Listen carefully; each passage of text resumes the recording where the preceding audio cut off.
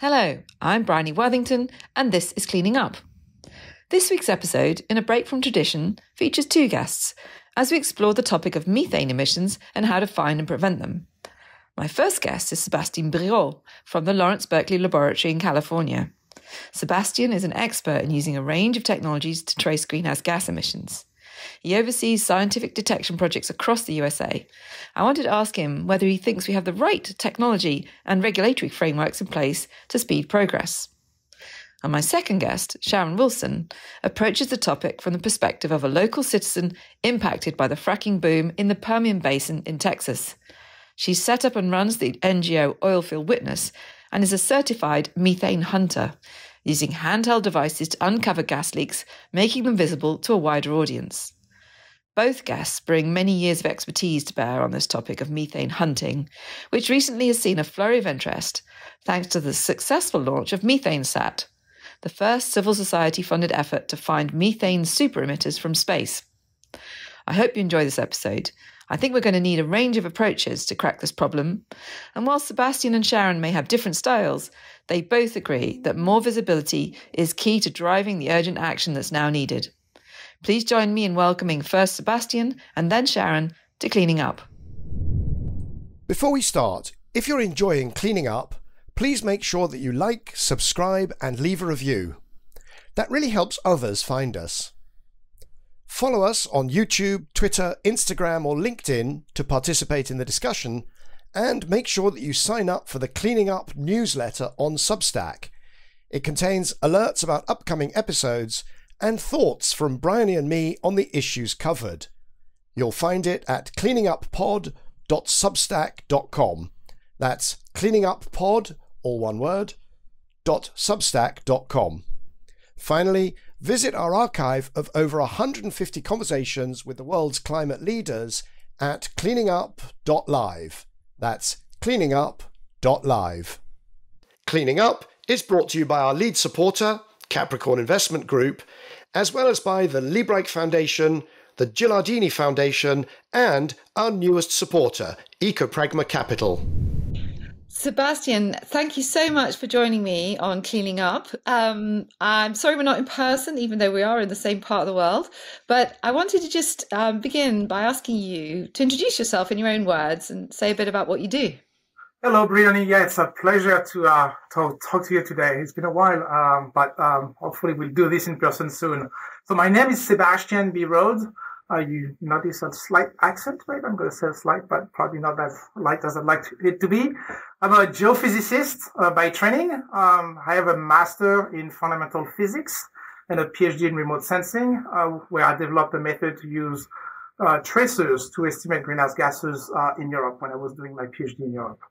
I am a staff scientist at the Lawrence Berkeley National Laboratory, which is one of the 17 national laboratories in the US, where I lead the climate science department and a few projects. My work is mostly on greenhouse gases emission estimates and understanding carbon cycle. So I lead the project for the California Energy Commission called Summation, which looks at methane emission from the oil and gas sector in the Southern San Joaquin Valley.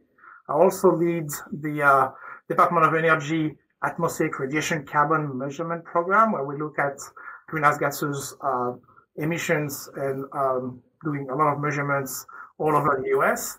And then I also co-lead the AmeriFlux Management Project, which is a network of more than 600 PI managed sites, where we measure the exchange of carbon, water, and energy between the land surface, which could be vegetation, trees, crops, water bodies in North, Central, and South America. I was born when global average atmospheric emission ratio was around 325 ppm. I joined the lab when it was 369 ppm, and now it's almost at 422 ppm. So that gives you an idea of what my carbon dioxide age is, if you can. Yeah. Oh, well, and that is the metric that matters, right? That parts per million as measured by the Keeling curve at Mauna Loa is the thing that, keeps us all up at night, right? worrying about the effect of that concentration rising. But let's talk a little bit about methane, because I know that's something you've worked on. But globally, methane is a little bit still of a puzzle, right? So yeah, methane is the second anthropogenic greenhouse gases after carbon dioxide, right? The challenge with methane is it has a warming potential 28 times higher than carbon dioxide on a 100-year time horizon. And since 1750, the atmospheric methane concentration has more than doubled due to human activities. So after, what we've seen using global atmospheric measurements, we've seen that after a period of stabilization in the early 2000s, methane concentration has started to rise again after 2007, with no slowing down of those accumulation rates. And we know that the increase of methane concentration right now follows trends of future scenarios, which are not in line with the objective of the Paris Agreement to keep global temperature below 1.5 degrees. So we need to tackle also methane emission. I'd like to make the parallel so we need to tackle both, right? CO2 and methane. But I see, because of the shorter lifetime of methane, we have ways to act really quickly and seeing impact rapidly. It's like running a marathon and a sprint, right? I think we still need to do the marathon at some point for CO2. It's going to take some time. But we now have to run the sprint for methane and reduce methane emissions. And so methane emissions, human activity contribute to about 60% of the total methane emissions. And natural sources are also, multiple and diverse and not as well quantified as the others, from lake reservoirs, termites, and so on. Emissions from the agriculture and waste activity contribute about 60% of those human activities. It's enteric fermentation from cows and manure management, oil and gas production and use, handling of solid and liquid waste, coal extraction, rice cultivation, and so on. So there are clear pathways on how we could reduce those methane emissions from those human activities. We just need to have, a good way to implement. But do all of those so you talked about the trends in methane rising after plateauing, and I seem to remember reading that there is still a little bit of a question mark as to what's causing that steep rise at a global level. Is that correct? Yeah, there's still a little bit of uncertainty between where is the change happening, right? It seems to be clear that oil and gas industry, for instance, in the U.S., doesn't explain completely that change. We've seen an increase of fracking, an increase of natural gas emission, and production, but that trend doesn't explain the amplitude of the change that we are seeing. So there might be some, there probably some phenomena in the tropics that we don't have a good handle on, and because it's hard to do measurements in the tropics, for instance, and we don't have, yet good satellite coverage. There's still a little bit of a puzzle. So we know it's rising. We do not yet fully understand why. And there's also observation that it's hard to get, like from other countries, like for instance. Yeah. And before we get on to more local subjects, just pausing there at the global level, you and I have both been involved in conversations where we've talked about the need to invest in sort of more infrastructure to enable us to solve some of these puzzles. So you mentioned that it might be in the tropics. I guess there's possible changes happening within forests at a large scale due to temperature changes or changes in precipitation. And maybe we don't have the right measurement equipment to really help us solve that. Or what about the polar extremes where temperatures are rising at 3 times the global average or even more? Are we worried about changes there in terms of methane as well?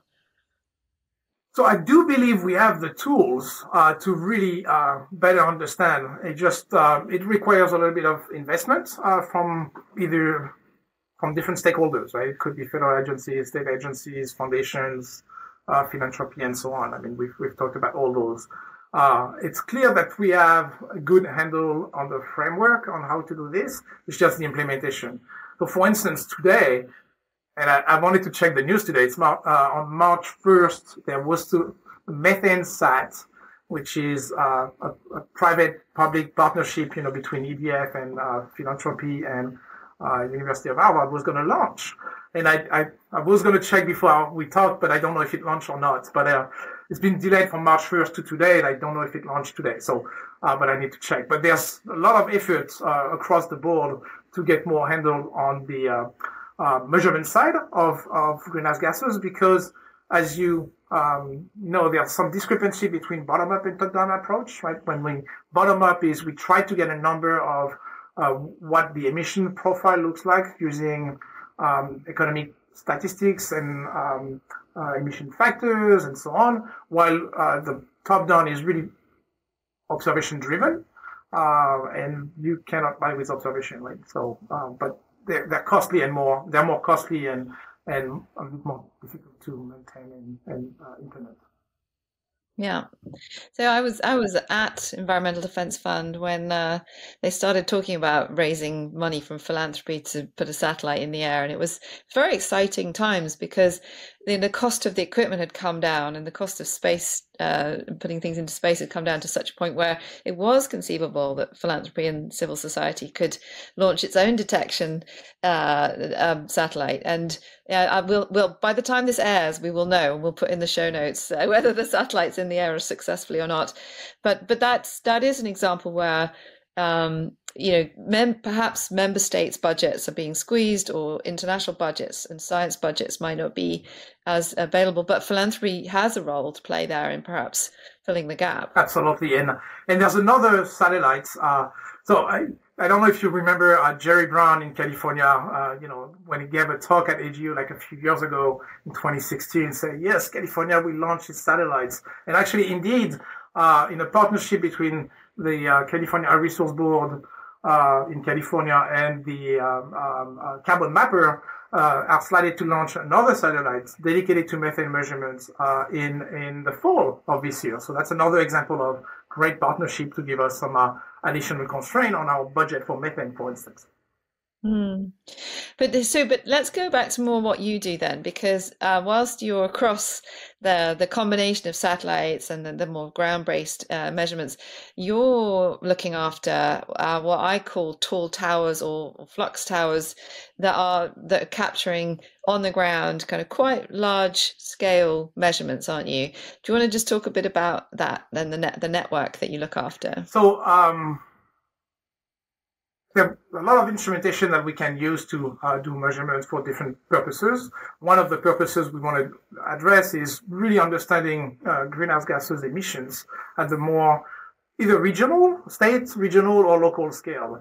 And a way to do this is to use tall towers that have sensing upstream conditions from the towers using different technologies, right? It could be, and with a range of cost and effort and ease of use and detection limits and so on, so that we all use. So what we've done is for the Department of Energy atmospheric radiation measurement carbon program, we've developed a framework to do this in the Eastern North Atlantic in the 2015, and then we did also at the same time we did this in the North Slope of Alaska. So two regions were very important.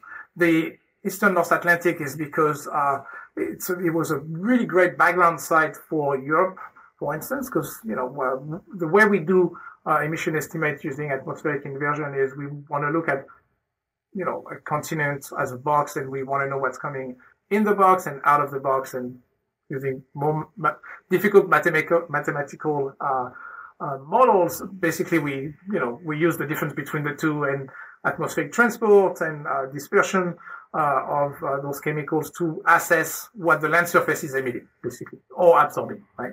And so those sites in the Eastern North Atlantic was really important for this. In the North Slope of Alaska, as you described, it's one of the regions that has seen the fastest increase in temperature, or the Arctic band. And so we wanted to have a constraint of local emissions, both because North Slope of Alaska is also a oil and gas industry heavy, but also destabilization of the permafrost, which makes carbon available to microbial community, which could have, depending on the surface condition, wet or dry, could lead to increase of methane or CO2 emissions. So we wanted to monitor all this in those regions. And then we have a site in the south central of the US, in Oklahoma, which has been key to actually show that the US EPA estimates of methane emissions have been severely underestimated for years. And we're helping, getting that budget under control. And you've also, bringing it back to our state of California, you've also been looking at oil and gas methane emissions, right? Bakersfield. I've been exploring the state, and all roads lead to Bakersfield, essentially, if you're heading south. And but it's a huge area of oil and gas exploration, quite an old field. And so, do you want to mention a bit more about what you were doing there? Yeah, so that's part of a project submission, where we basically want to develop a framework for California when we throw everything we can at the problem to try to optimize the cost and usability for different conditions, right? So we have, so I'm going to go from the ground up. We have people working around trying to sense methane emission from the distribution network of natural gas in the city of Bakersfield. We do mobile vehicle survey where we drive around either the oil field or in cities to really find larger leaks. We use aircraft observation to really try to get understanding of Bakersfield metropolitan area emission, but also oil and gas fields in the southern San Joaquin Valley, which are the largest producing region in California. And then different type of remote sensing leading to usability of remote sensing satellite-based estimates that we're seeing coming in the next few years. So this project has been very, very interesting because it brings together different scale, but also different communities, right? Because we see that where we have the largest methane emissions area are often where disadvantaged communities live also. And so we're working also with different outreach groups like the Central California Asthma Collaborative to really let people know in those communities what we're doing and what we're finding. Anyway.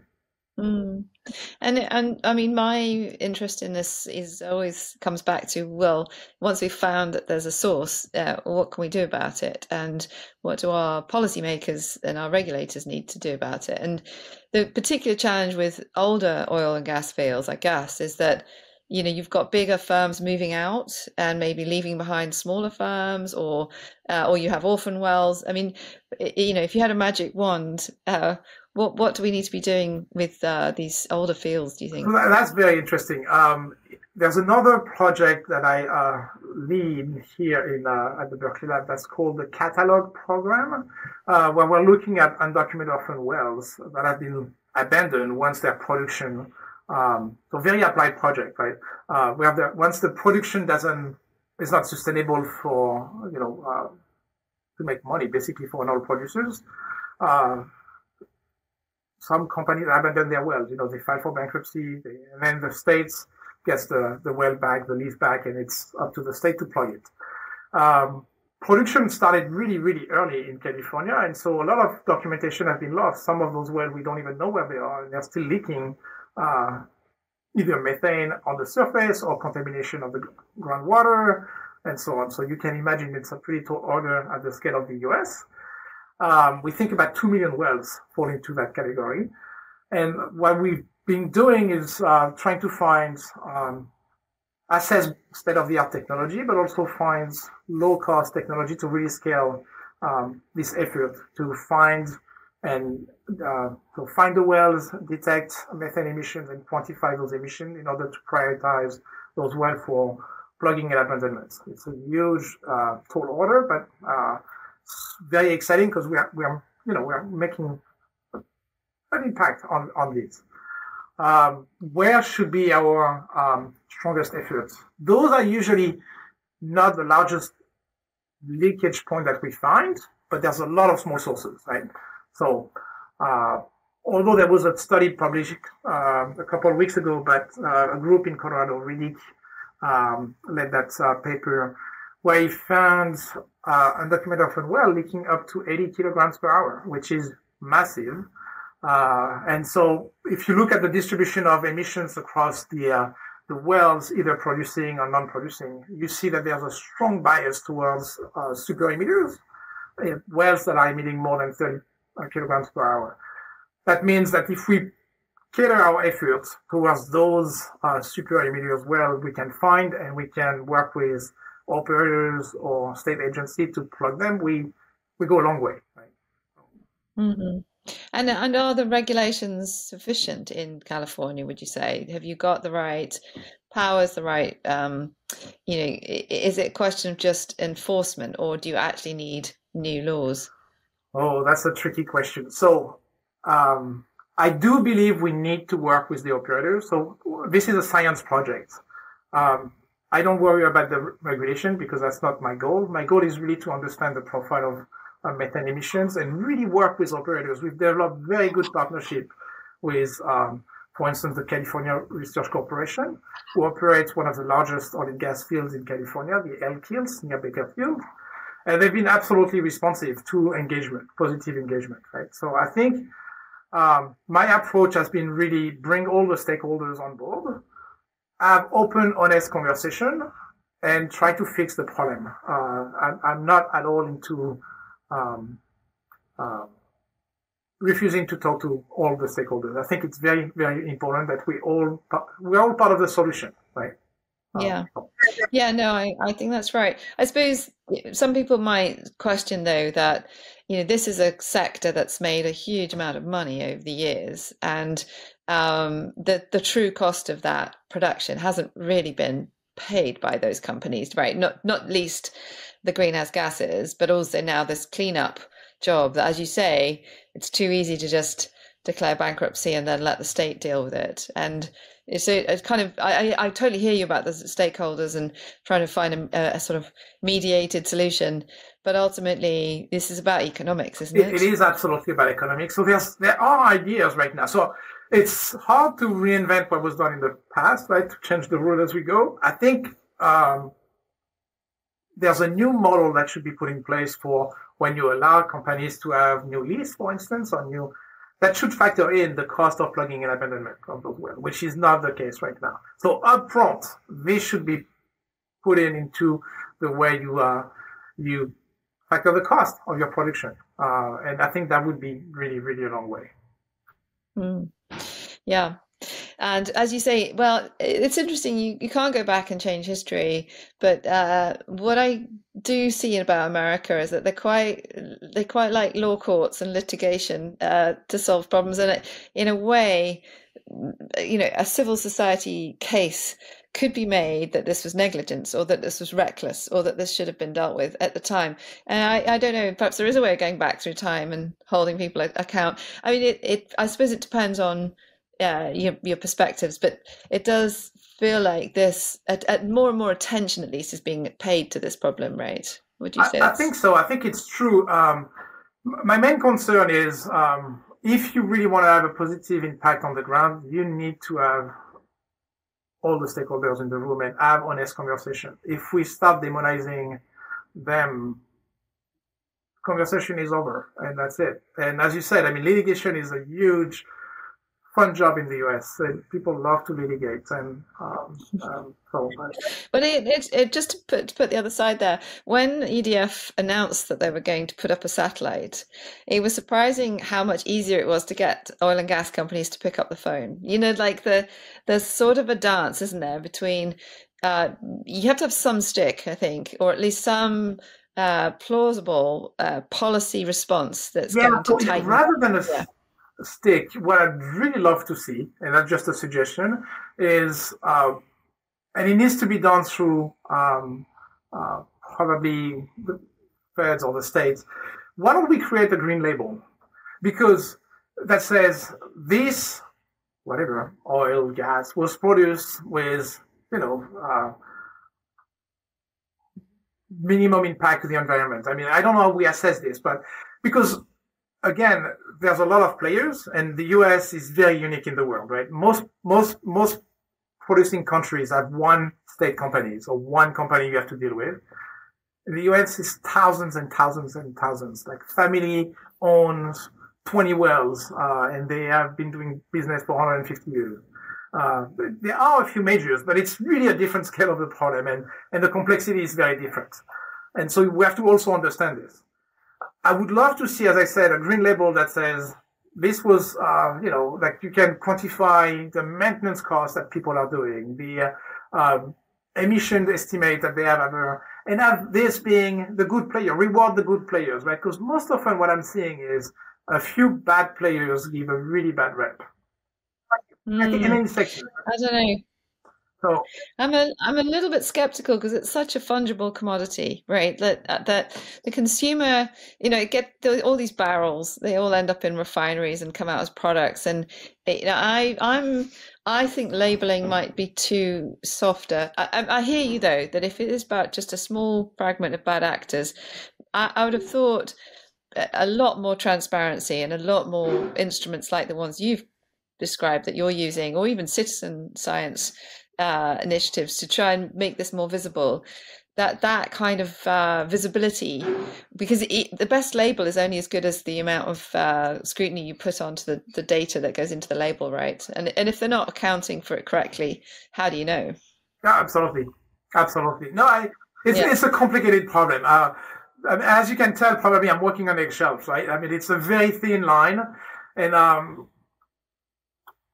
it's very complicated. So when it comes to your work in California, you're working closely with the oil and gas companies and the regulators to try and find, sources that can be fixed quickly, right? Because that's what we all want, less methane emissions in the atmosphere. Is this common, or how are other states in America? How do they compare to what's going on in California?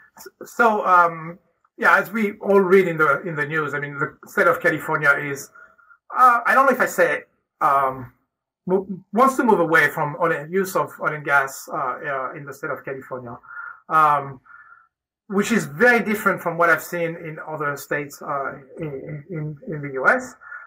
So in California, the state is pretty, I don't want to, maybe I could say hostile to oil and gas in general, but I do believe companies are trying their best in California, the company I work with, to really, comply and find the leaks and addressing the problem.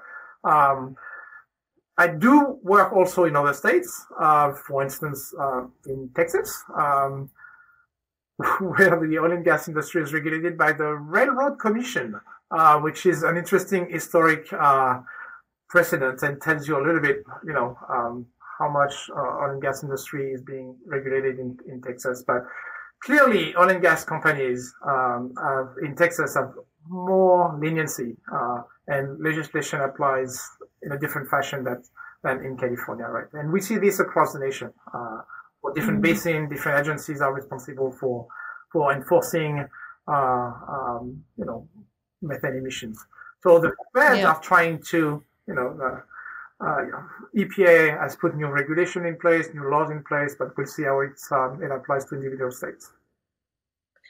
And I mean, even taking it beyond, so if we think there's quite a high degree of variance within the United States, you can imagine what it's like then at a global level. I mean, the variance and the leniency must be so different. Well, so look at, I was talking about super emitters in California, right?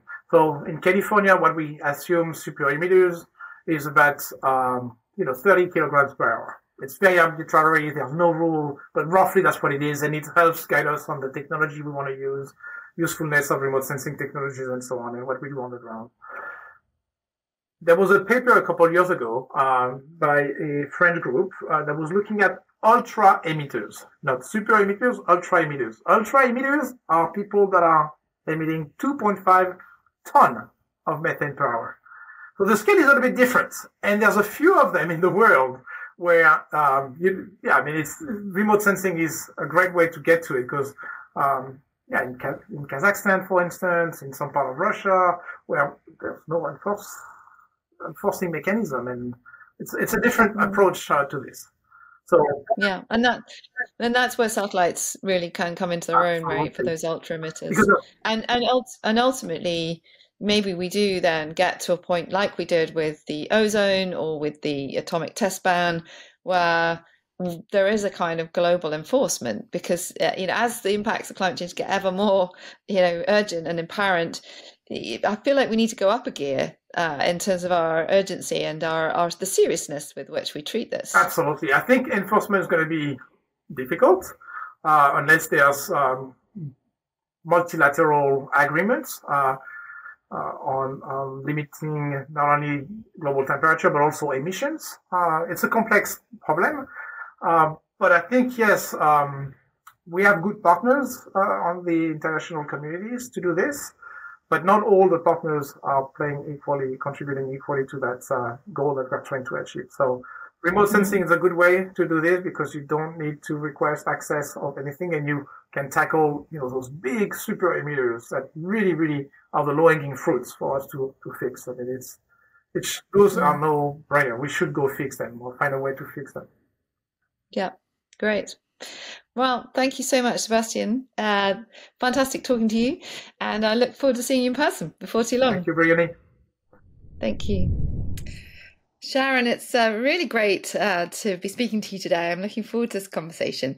Do you think you could start us off just by introducing yourself in your own words and telling us what you do? I'm Sharon Wilson, and I'm director of Oilfield Witness, an environmental nonprofit, and I'm a methane hunter. So since 2014, I have been using an optical gas imaging camera. It's an instrument with an onboard camera that makes visible the normally invisible pollution from oil and gas facilities. And can you tell us a little bit about kind of how you became a methane hunter? I mean, it's not a job you can apply for. So how did you get to this point? It's not a job I ever wanted or ever thought about, but I moved in 1996. I moved out to Wise, W-I-S-E, Wise County, Texas. And I didn't know that at the time. I didn't know that George Mitchell was experimenting, learning how to marry the two technologies, hydraulic fracturing and horizontal drilling, to produce oil and gas from shale. And he did that all around me. The first well that produced oil and gas from shale was drilled in 1997, and I moved there in 1996. So I saw it happening in real time and was right there on the front line. My air turned brown, my water turned black, and that made me really mad because I had this idyllic, beautiful place in the country where my kids could run around free and I could have horses and, grow a garden. And then the next thing I know, I'm watering my garden with who knows what's in my water, and the air is foul. And so I had a crash course in the fracking boom, and I was right there on the very ringside seat to the circus that is Fracking Impacts. And so that's how I got interested in what was happening, and I learned about this technology. And in 2014, I became the first just regular person, not governmental, not industry person, to get certified an optical gas imaging thermographer certification. And so having done that, talk to us a little bit then about, what were you doing before you became a kind of campaigner or a citizen scientist, I guess, in this field? I was a mom, going to work every day, taking my kid to baseball practice, and I would see all of these horrible things on the side of the road. At first, I just saw these towers of lights, and they were encroaching on our land, creating a situation where we could no longer enjoy the stars at night, which was one of our big forms of enjoyment. I drove to one of these towers during the daytime, and what I saw was I couldn't even process it because there was black slimy liquid shooting out in a pit dug in the ground, and diesel, thick black diesel fumes everywhere. It was very loud. It smelled horrible. And I watched the process from drilling to fracking, which was also extremely loud, and big clouds of this frac sand, which is silica, which is very harmful if you breathe it. Huge clouds of that, lots of diesel. And then after that, they did the flowback, which was the worst part, because that's when all the chemicals they put down hole mix with the hydrocarbons and heavy metals and everything, and they come back up the hole to the surface. And they put the flow back in these tanks that have a 14 by 14 open vent on the top. So it just vents out to the open air. And then, the whole process from there, they start producing, they put the liquids in tanks, but it's mixed with gas. So the gas rises to the surface, creates pressure, and that pressure has to be released. So they actually have on the tanks pressure relief valves. But then eventually they developed vapor recovery systems that are supposed to take care of that. But we find those failing about 75% of the time. And even the vapor recovery systems have to have pressure relief valves. So, it's physics. It's a physics problem where the gas is volatile, it expands, and, it's inside steel, and the steel is not going to expand. So this is all this, you've learned this really, haven't you? So having gone from being, a concerned individual, upset about your local environment, is it true to say that then the methane problem was kind of the second thing you got involved in, and realizing that was also not just locally damaging, but globally damaging because it's such a powerful greenhouse gas? And so is that the journey you went on from local to worrying more about the global? Right. I was at first I was very concerned about the water because I had a water well. And then I was concerned because I realized how much fresh water they were pulling out of the aquifers, and then using that water and permanently removing it. When they inject it in the disposal well, it's permanently removed from our active hydrologic cycle. And that's that's a lot of hubris. I can't, it's very hard to grasp, the amount of hubris it takes to take clean water and turn it into trash and then throw it away. But so that was my first concern. And then I was concerned about the emissions because it's volatile organic compounds, and people were complaining, people were getting sick.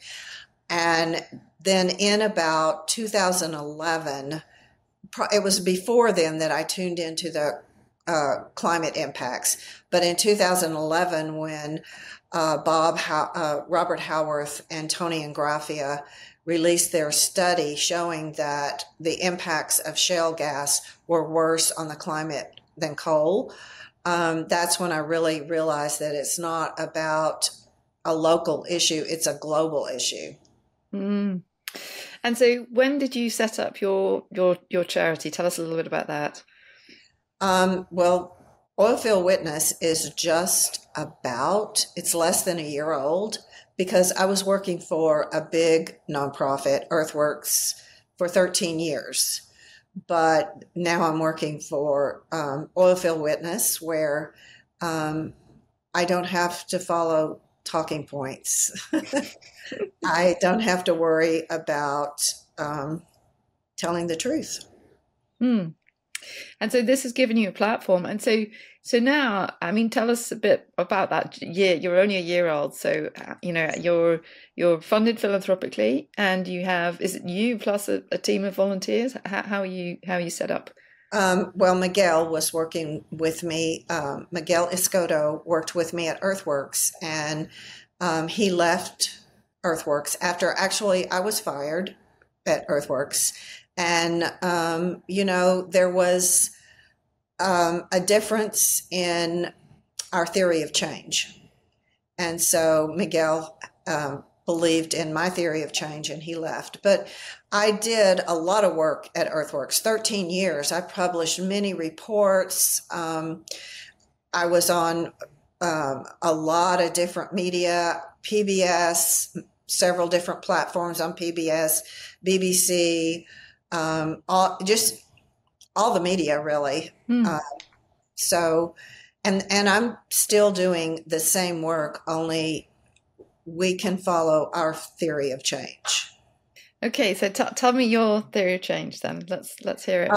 I'm not, I am not opposed to regulations. We need regulations, but incremental change is not following the data, the scientific data. We are past the point of incremental change. And the UN says that, the International Energy Agency says that. We have to move very quickly to transition away from oil and gas. So I've always supported anything to do with regulations, but regulations will not save us at this point. We have to stop expanding oil and gas. It's expanding like a contagion. When we travel out to West Texas, everything you can see, they are raising off every bit of ground, bulldozers everywhere, backhoes. They're drilling these giant impoundment pits where they put fresh water for fracking, and it's everywhere. Drilling rigs everywhere. They are expanding like mad, and that is, not at all the direction we need to be going in. And so I'm critical of the current administration. I know that the other choice is not viable, but if you don't critique someone who is in power, then there's not much chance that you're going to be able to change the situation. And Joe Biden has the power to turn this around. He could declare a national climate emergency and use his executive powers to reinstate the crude oil export ban. The largest greenhouse emitter in the world is in Texas, in the Permian Basin. The only reason that the Permian Basin is booming is because in 2015, Congress overturned a decades-old crude oil export ban. So now they can export that light sweet crude that we can't refine. They can export that. They can export the gas. And so if the crude oil export ban were reinstated, that would really slow down the Permian Basin. We should ban LNG exports and, think very carefully about how we help other countries that need the gas, because we don't want them to get the gas from Russia. We need to think very carefully about helping them with alternatives, move forward with our alternatives. It takes a very long time to build these export terminals. And then once they're built, they're going to operate for 30 years or more. So we are locking ourselves into decades of more oil and gas. And that's not survivable in our current situation. So I want to come back a little bit to what you do in your charity, but I also want to dig in on this question, because the big challenge is, if we're going to get off fossil fuels, we know we're going to have to replace them, and we're going to see demand for oil and gas particularly falling off, right? We're going to have a reduction in overall demand. And then the debate comes, okay, so who's going to be the first barrels not sold, right? Who's going to leave it in the ground? And I think there's a big debate. I mean, my home country is the UK.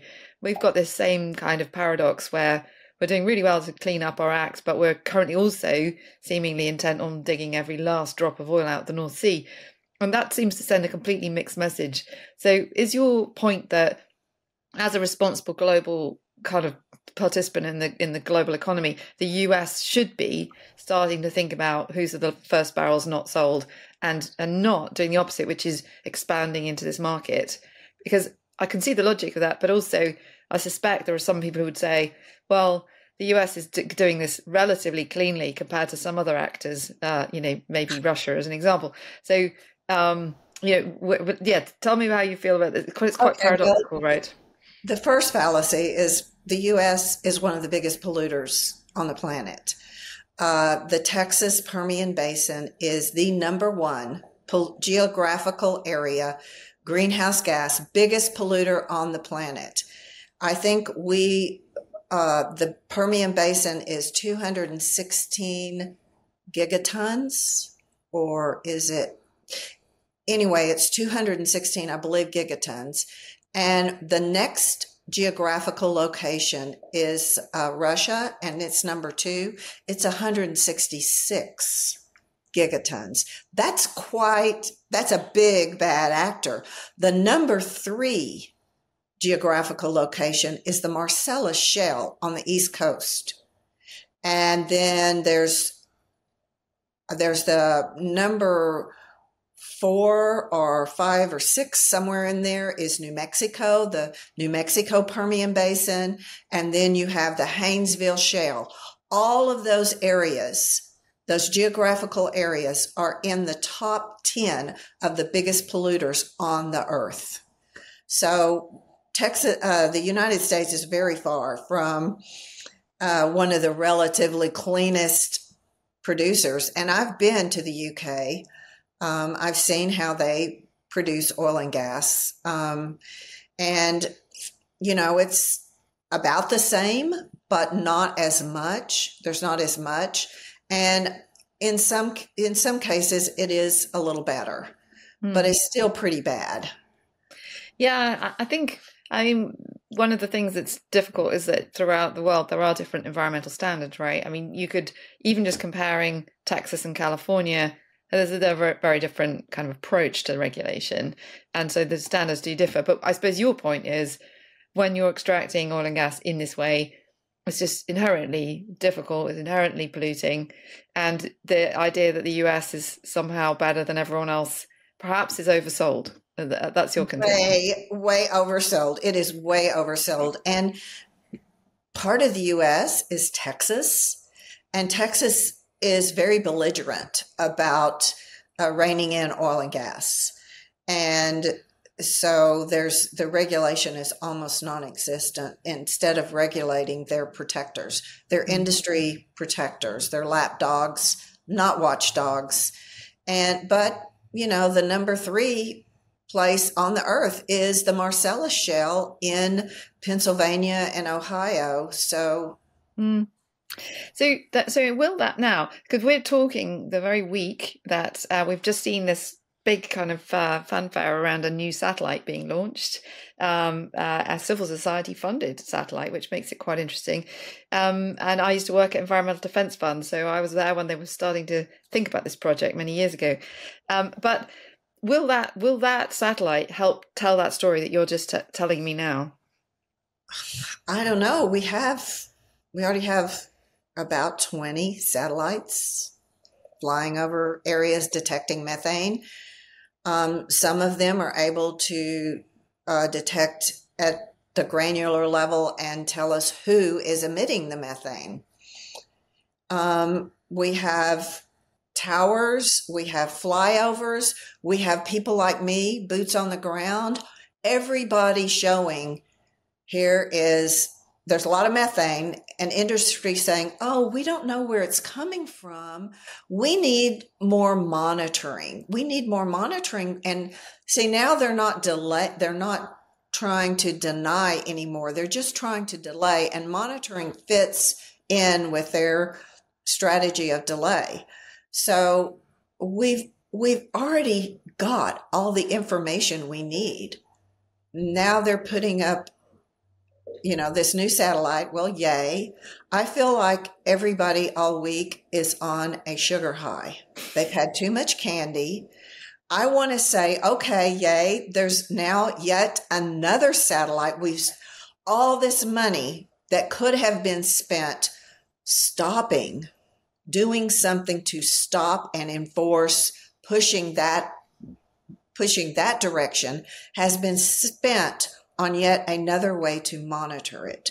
And everybody has had way too much candy all this week. And I think it is affecting their thinking, because I just keep saying, okay, now what? What is going to be different?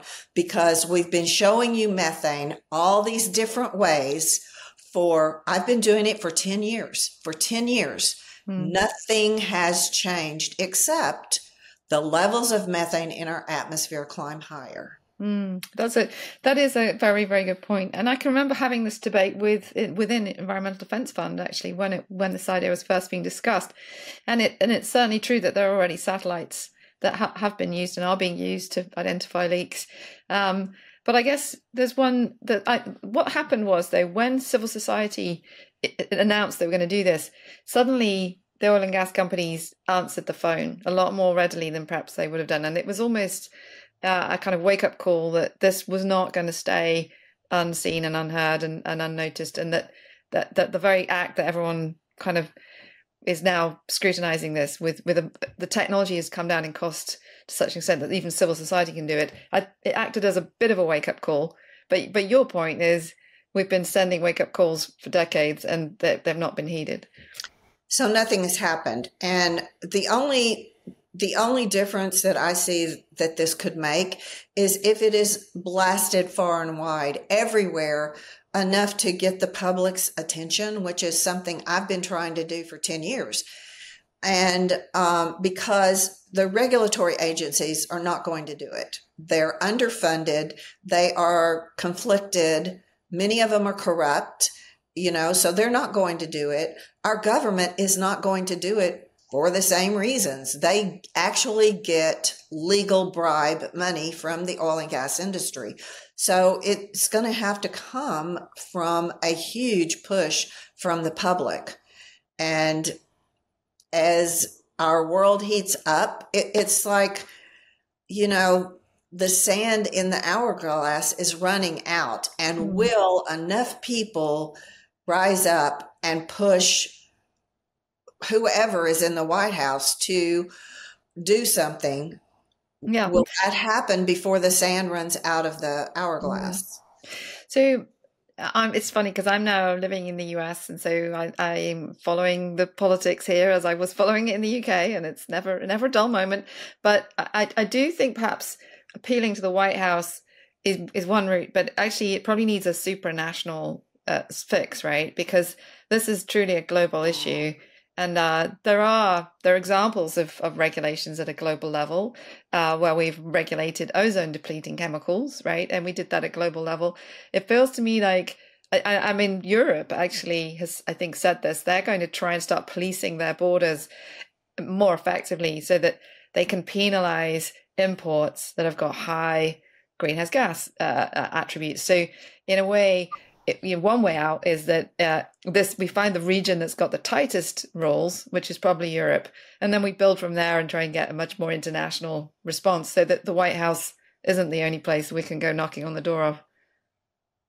I keep hoping that there will be an international push and pressure on the United States and every time a foreign journalist calls, I try to do my best to go meet them and take them around and show them what's happening, because I want that outside pressure on the United States, because we live in so much privilege over here. And people keep saying, well, what about China? How many people does China have compared to us? And they're not even number 1, 2, or 3 on the worst greenhouse gas polluters. So I don't know who's number 4, but I think it's Russia again. But that's in terms of geographically concentrated. Yeah. Because I think it's, anyway, we can talk about the total volume. It's per capita. Your point is that, right. It's per capita. I mean, China has a lot of people over there, so they're going to have a lot of pollution. Yes. But they are moving forward with renewable energy faster than we are. So I wanted to ask you about that because your home state is Texas, it's a strange state in the sense that it's not really connected to the rest of the grid. I'm actually going out there in a couple of weeks, so I'm looking forward to visiting for the first time. But the it has got wind power and solar power, and but it's still predominantly a petro state in your view.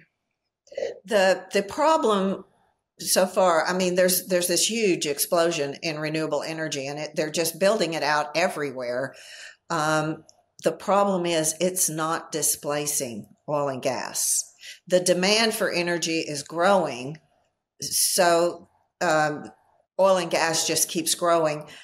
The highest amount of oil produced under Trump was 4.9 million barrels a day, 4.9 million barrels a day. And under Biden, we're at 6 million barrels per day. So, yeah.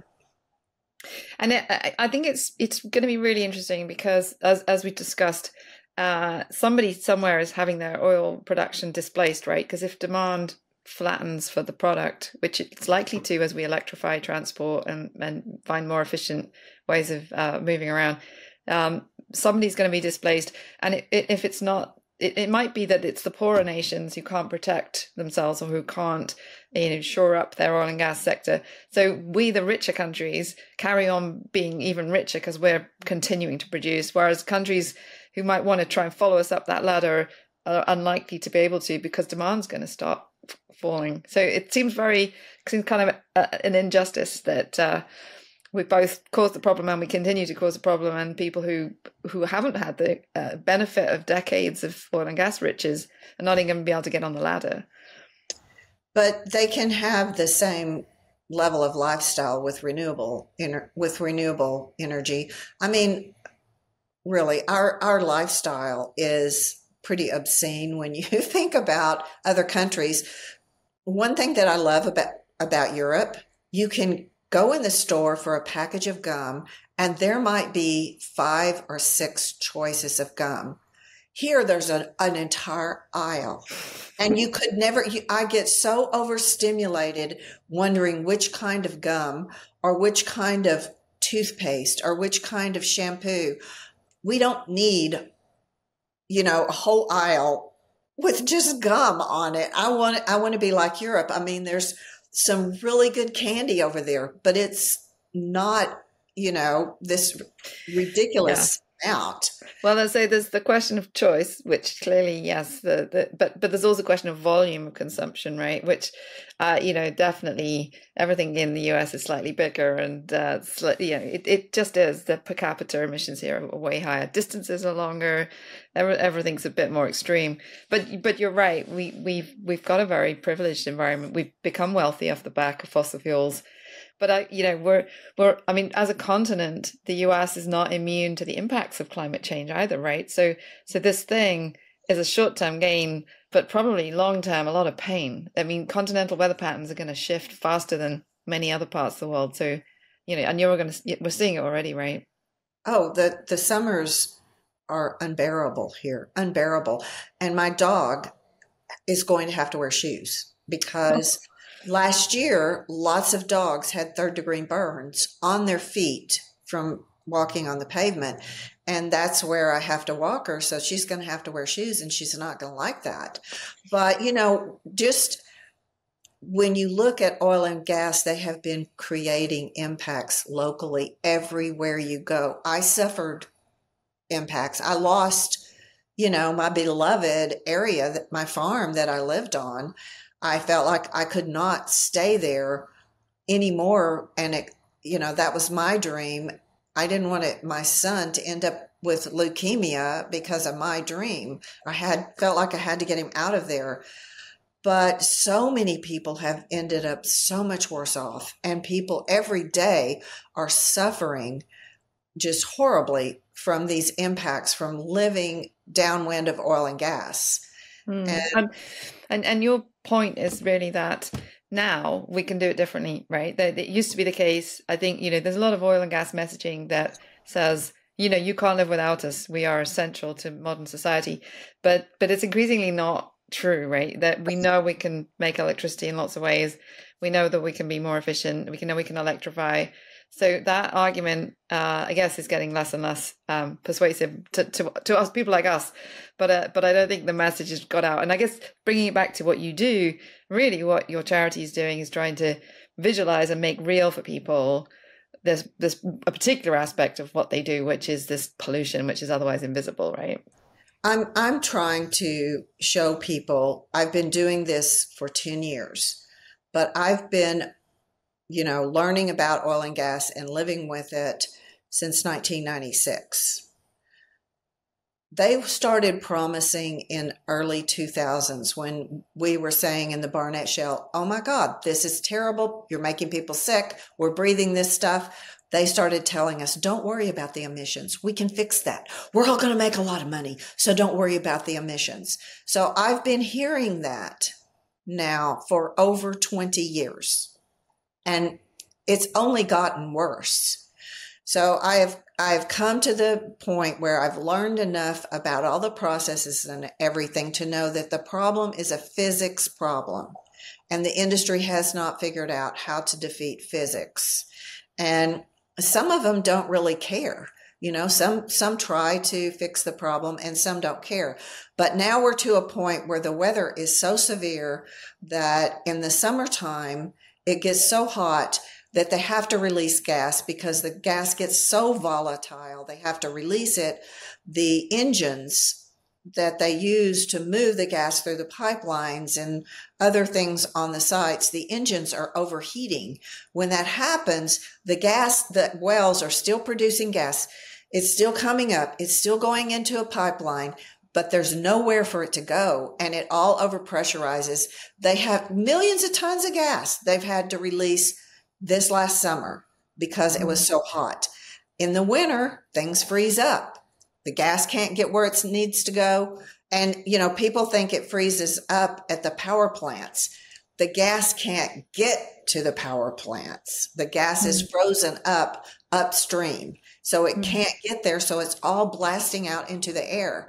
So the industry has created the extreme weather that it can't really survive. That's such a good point. I mean, and this is what makes climate such a wicked problem because we're in the midst of it now, and it makes everything harder now that the extremes are with us. I was looking yesterday at some data around hydro production globally. It's hugely down because we've got droughts.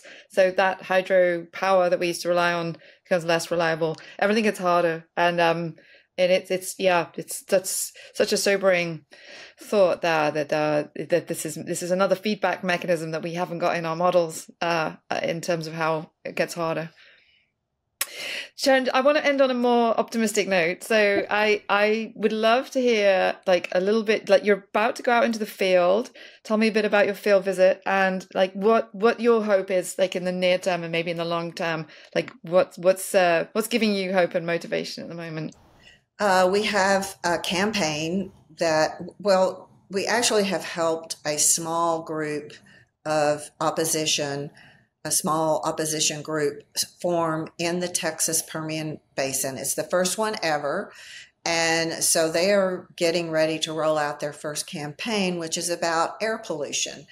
So in 2019, the Texas Regulatory Agency, TCEQ, Texas Commission on Environmental Quality, determined that the volatile organic compounds in Midland, Odessa are higher than all of Dallas, Fort Worth, and Houston combined.